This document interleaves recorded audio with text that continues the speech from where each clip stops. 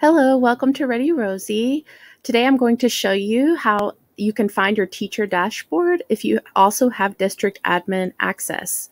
So if you have district admin access or school admin access along with teacher access, you'll need to toggle between your dashboards in order to access those various accounts or dashboards. So here I am in my district admin dashboard, but I need to go to my teacher dashboard so that I can access my classrooms, create classrooms, invite families, or send custom playlists to my classrooms. So to get to your teacher dashboard, you'll click on your name in the upper right-hand corner, and in the drop-down menu, you'll click Teacher.